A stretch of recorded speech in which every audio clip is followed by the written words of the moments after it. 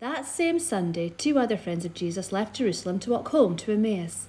As Cleopas and his wife trudged along, they kept going over the sad events of the past few days. They scarcely noticed when a stranger drew level with them. Instead of overtaking them, he matched his pace to theirs and began to talk. "You're looking miserable," he remarked. "What's the matter?" "Haven't you heard that Jesus is dead?" The stranger laughed gently. "You've made a big mistake," he said. "Think what the prophets had to say about the Messiah. Isaiah compared him to an innocent lamb being led to the slaughter. The Messiah had to die, not for the crime he had committed, but for the sins of other people, in order to bring them peace and forgiveness from God." The journey flew by as the stranger went from one Old Testament writing to another, explaining that it was God's plan that the Messiah should first die and then rise from death because he had conquered evil.